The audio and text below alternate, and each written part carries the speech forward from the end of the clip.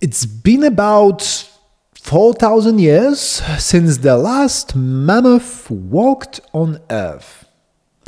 That final walk took place somewhere on a small northern island, far away from any human settlement.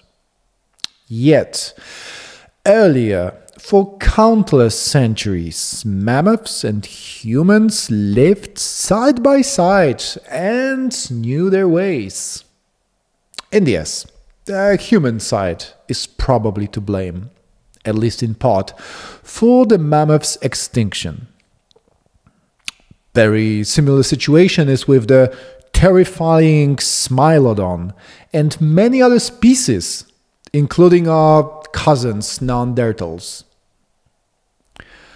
Whatever the exact cause of their disappearance, how it had actually happened, we can be sure of one thing: all life is mortal.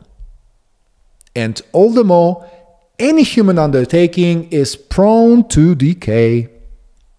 This is quite obvious on the one hand, but on the other hand, it makes us think critically of those many who believe they can judge the past as if they were themselves above the law of time, as if their science, their technology, together with some specific views or ideas, would give them a kind of immortality.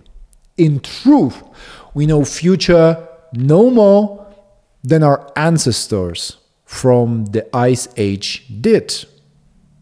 What now seems to be established once forever can easily give way to something unknown. And what will they think of us in 4,000 years?